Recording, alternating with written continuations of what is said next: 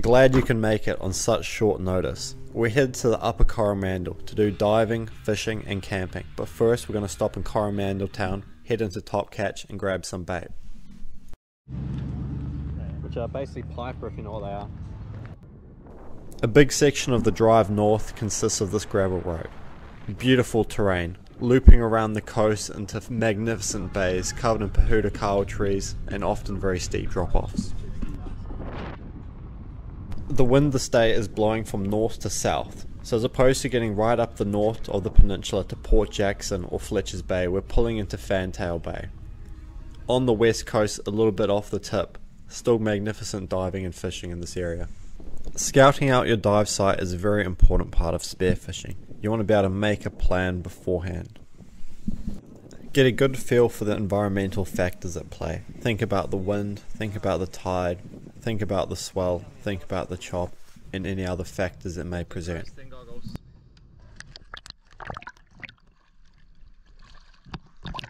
We brought very little food with us, so when this goatfish presented itself, I didn't muck around and I plugged it.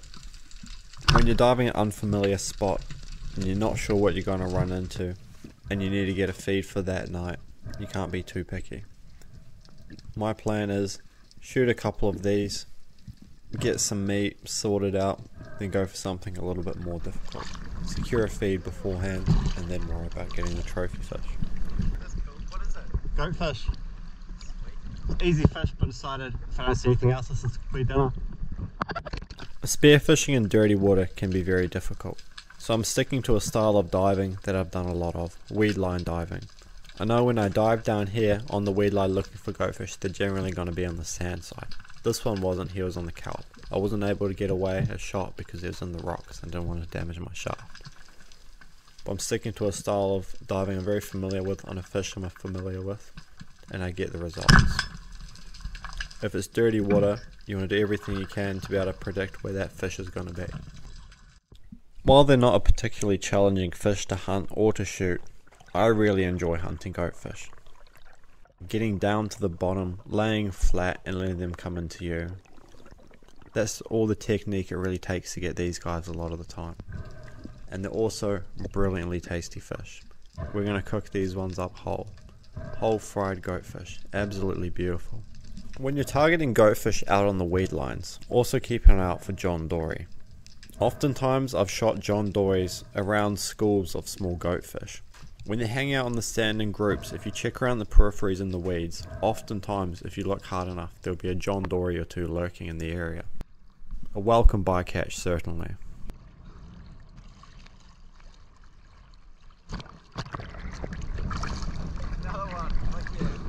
Hold on to this, I'm just going to chuck in the float boat. And keep going that way if you can. Admittedly, I didn't have very high hopes for this dive. There is some porori here that I was eyeing up. I told some campers that I would get them some fish. However, I don't think porori is going to cut it. While it's a fish that I don't mind personally, it's not something that's highly prized in the eyes of other people, so I don't think it would make a very good gift. Luckily, this blue moki came in to say hi. I managed to get a shot away just as he was turning, a really long shot. I was using longer bands of my gun, powered it down a bit for the dirty water, and this was a long shot on a decent fish, so I wasn't sure if I had full penetration or what the story was. Really, even where my shot had gone in. All I'd known is I'd hit the fish. Yeah, boy! So I get to the surface and I do my best to play it out. Once the fish manages to tire out a bit, I start bringing him up to the surface, only slowly, not putting too much tension on the line. If I'm sure of my shot, I'm going to generally horse it up as fast as I can, try to get it away, stop any entanglement, stop any other predators coming in and stealing my catch. But if you don't know about your shot, you got to play it easy. Don't want to lose the fish. I really am very grateful that this fish swam by when it did. This fish went on to feed myself, my friend who I had come up here with, and 2 other campers for a couple meals. Really good turn of circumstances here.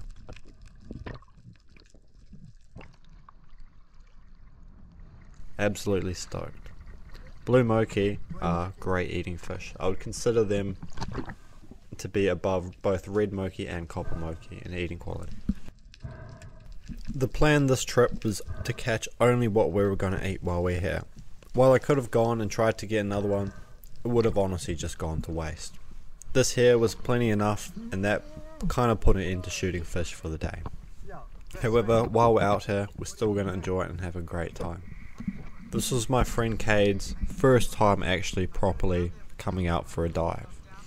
First time holding a spear gun, first time putting on the big long fins, and first time out here in the water in the Coromandel. So it was a really cool experience to be able to take him out here. Yeah, it's good, cool. I'll chuck this in the float and I'll be with you, eh? Most often when I see blue moki, I won't shoot them.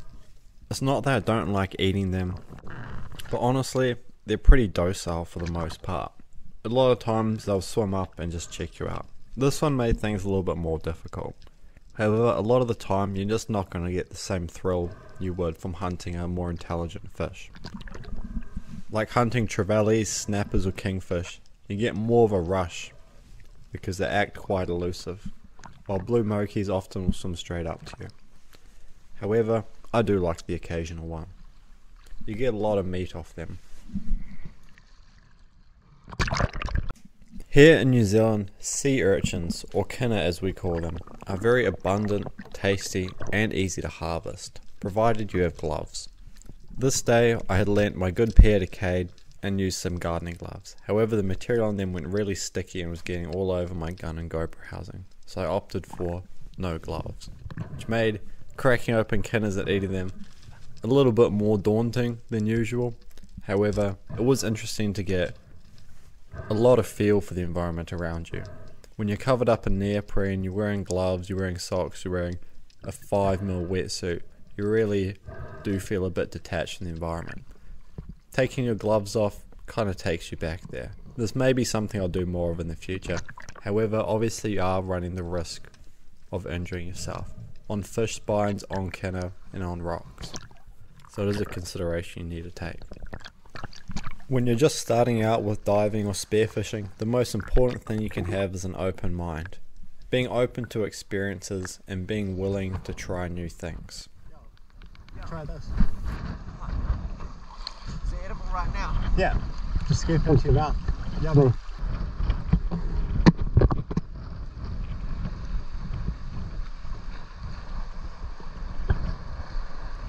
I kind of like it, eh? It's good. First kinna. At first I put it in my mouth and it's almost but nah, that's me. Now I'm showing Kade how to open a kinna. Kinnas have toxic spines in them. While in all the time I've been diving I've never really got done, they can be quite nasty. I've known people have stepped on them, kicked them, and sometimes it's gone pretty bad. Like doctor's visits trying to dig them out. That's a pretty shit one, it's like real dark on the inside and small.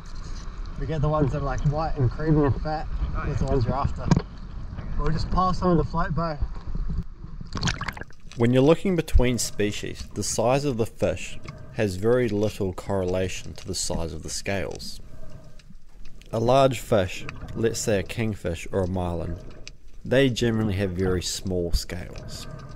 However, this goatfish has surprisingly large scales for the size, things that you'd see on quite decent snapper. This is good, it means we can scale it really easily and cook it whole without too much hassle. Almost always I'm gonna bleed my fish straight away. After that, before I head in, I'm gonna gut them and take the gills out. Doing it without gloves, it feels a bit weird.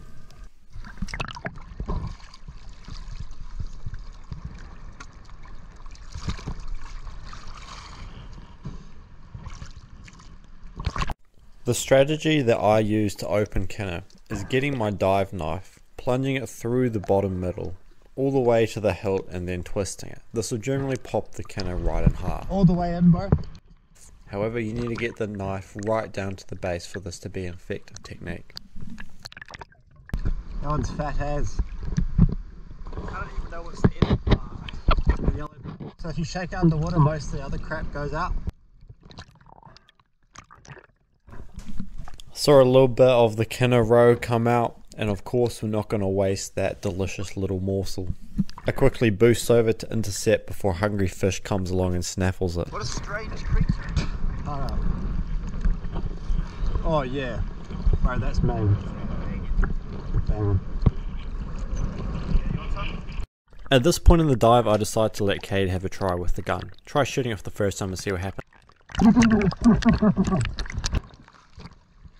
Okay, the only thing to be careful about is shooting into rocks. What's up? Just be careful if it goes down too much. I don't want you to shoot a rock Yeah, because that's you'll what I blow was with it. looking at. I was thinking, if I... I'll throw it that way. I chuck the Kade out again into deeper water, and he takes a shot. You can see here almost no recoil. That's why I love roller guns, one of the many reasons. A beginner, first time shooting spear gun can use it and have virtually no recoil. How crazy is that? Personally, I'm not a huge fan of sand. I don't like finding sand everywhere and getting it all over my gear. However, boulder beaches are even harder to walk across. We got a nice haul of kaimawana today. We didn't go overboard, we got enough for a feed, and we plan on sharing with some other campers that are staying near us. We've got Kade, goatfish and blue moki. What an awesome feed. Really grateful for all of these creatures for sacrificing themselves to our mission. Here we're just going to do a young photo shoot with the blue moki. When you're taking photos of fish, you want to be holding out in front of you, pretty much as far as you can. You want to make your fish look big. Might seem disingenuous. It's not really because everyone else is doing it. Make your fish look good. This one's going on whole, eh? Yeah.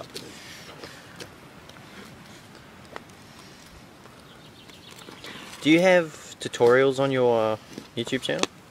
Not really any tutorials, honestly. Because I was thinking, I was out there like asking a whole bunch of questions just about spearfishing in general. Probably not the greatest time to ask while it's happening, but you know. I mean, that's when the questions come up. It's hard to like know what you want to know before you're out there. Mm.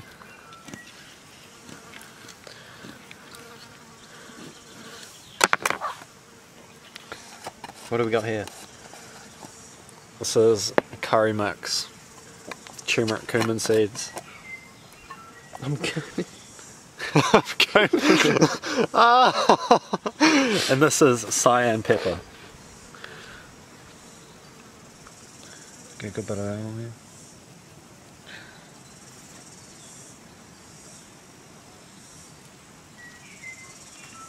Alright, it's already looking mean.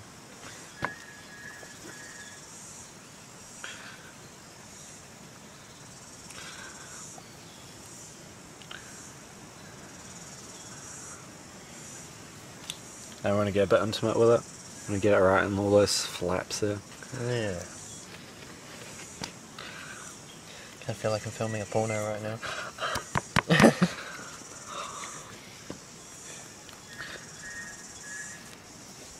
So we do it on blue neoprene, fuck our fish.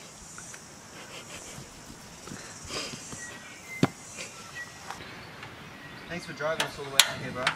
It's all good, bro. Now it's time for some cooking. We're going to chuck the pan on top of the portable gas cooker and get some oil in there. Get it nice and hot, wait till the oil is smoking, then you can chuck your fish in and it's going to have plenty of heat to get that good crisp. Taking the goods. Bad boys.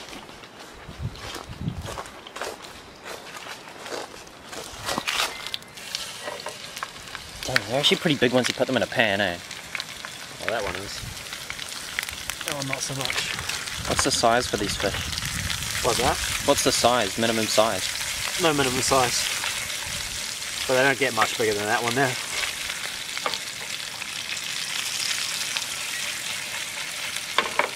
How's that fucking look? It looks mean. My opinion, a humble, unbiased opinion.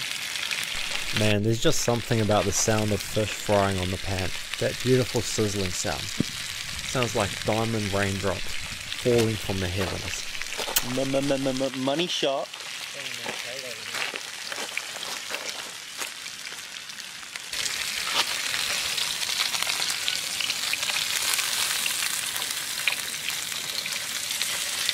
Man, they look crisp and yum.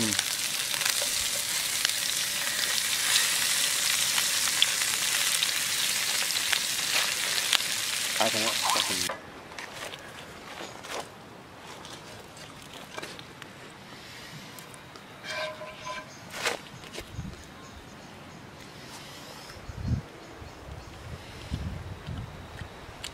That's good, man.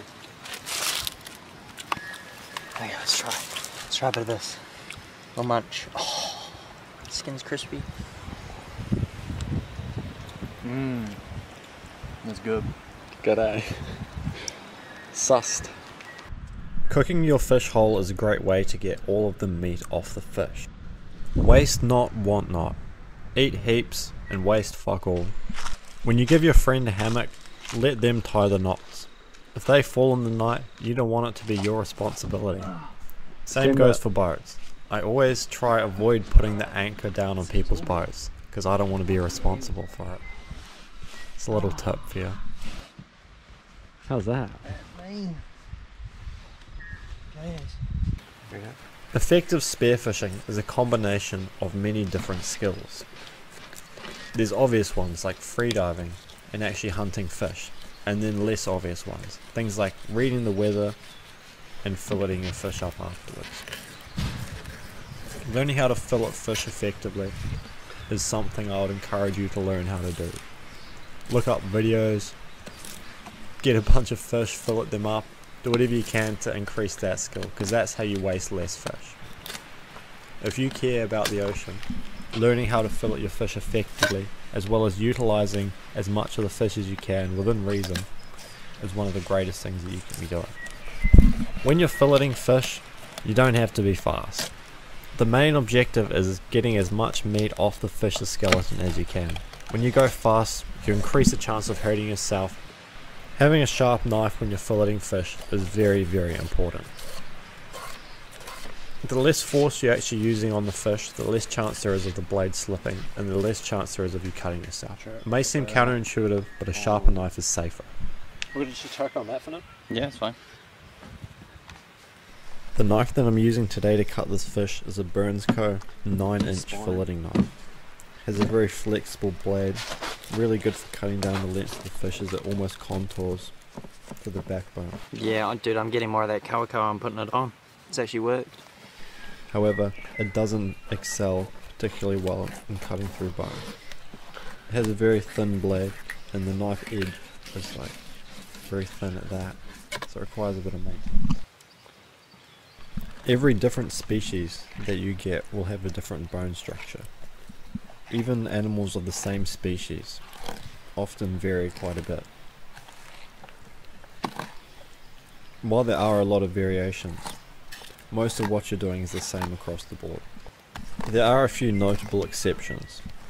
Fish such as stargazers and flounders require a different approach. However, I'm sure with enough practice, you can do them efficiently and quickly. When you're filleting a fish, you're not just trying to get the meat off the fish, you're trying to get that fillet off in as clean a way as possible.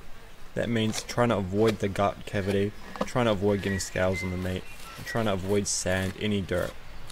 Take care of your fillets and they'll last a lot longer.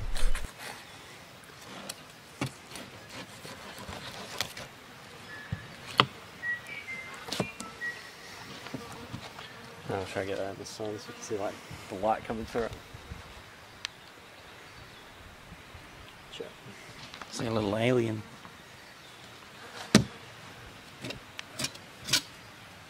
Good tail on them as well. I've been like keeping all the tails from fish I've shot recently. Oh yeah, why's that? Like drying them out. They're just cool. They make good presents or gifts and shit as well. Oh yeah. I'll try to dry this out tomorrow. We persevere, we try our best to utilize as much of the fish as possible, and what doesn't get used by us is returned back to the moana, to enter the cycle once again. We didn't have the realistic means to eat all of this fish in the time we were here, so to ensure it didn't get wasted, we returned what we wouldn't eat. One of the fillets, a whole half of the fish basically, we gave to some other campers so they can enjoy it. Who can stay at the sun the longest? Oh, I just put the shades on. We don't always smoke, but when we do, it's just to celebrate a successful day. Another beautiful day on a beautiful planet, doing beautiful things. surround yourself with great people and great places, and you're sure to have a great time in life. Give us a slingshot. What a place to be. Golden Right ball. place at the right time. And it makes for beautiful memories. Sitting here fishing as the sun goes down. Spectacular in its own right. We gave it a decent shot. We would have been there maybe half an hour to an hour. Gave it a fair crack, but no bites. But hey, it's fishing, not catching. You're signing up to be out there for a good time. It's a bonus if you catch something or not. Same with spearfishing. Next morning, nice early start. We're going to scout it out, see what the beach is like, and then we're going to have a little bit of a cook up.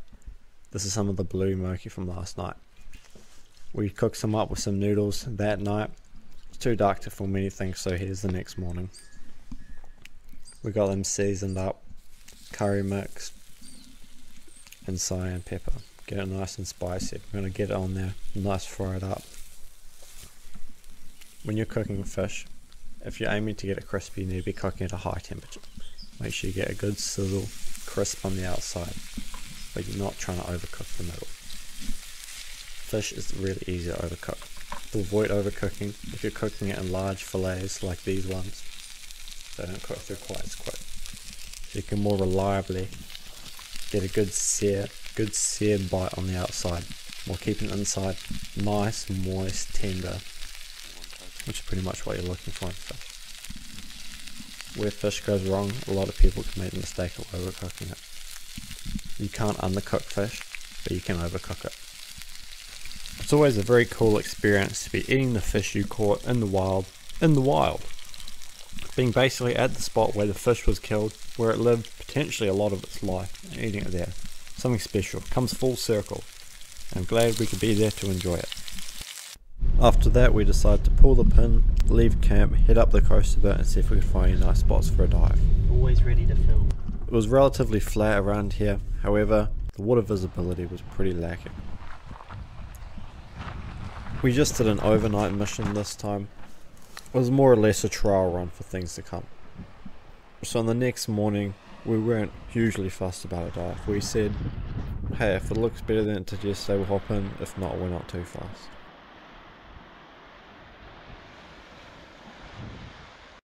We continue on the Port Jackson Road to get up the hill. Kade's never been to this part of the Coromandel before, so I was eager to show him around. I used to camp here quite a bit back in the day. The road leading up to it is pretty treacherous. It's real narrow and it's often got pretty steep drop-offs. We had like one sketchy encounter with like a big truck and a trailer, but it worked out. This northern area of the Coromandel is beautiful, and it's one of the most remote, untouched areas still around in New Zealand. West Coast Coromandel, there's pretty much this really straight, long road, follows the whole thing, and it stops off at some really beautiful little towns and areas that you can go to. I reckon it's probably like the nicest road in the Coromandel. There's no huge expansive white sand beaches, but it's got a lot to offer. The two coasts of the Coromandel differ quite a bit geographically. The east coast of the Coromandel is a lot more exposed, facing outwards to the ocean with little protection. Because of that, it gets a lot of wave activity. Beaches on the east coast are white sand. Being behind a cyclist can be annoying, but I would advise you, don't overtake them on corners. You're not just endangering them, but also yourself and the passengers you're in the vehicle with. There was a lot of dust in my car, so I wrote, protect our ocean. Unfortunately, as you can see, it didn't last very long. However, it's a message that I carry with me everywhere I go. As far as diving goes, it doesn't get much worse in Thames. However, it's got a lot of cool history. Did you know that you can eat dandelions? I found out recently. I think they're quite tasty. This stretch of road is really cool. As you come over the Copernic Way and get onto the Tyro side, it's a mountain that leads into a valley and it has a super long stretch of road. Really beautiful scenery. We make it back to Tyro, and this is what we're seeing on the east coast, getting thrashed. That's why we decided to go for a big mission and hit the west coast where it's more sheltered. Thanks for watching. This episode's sustainability message is don't catch more than you're gonna eat.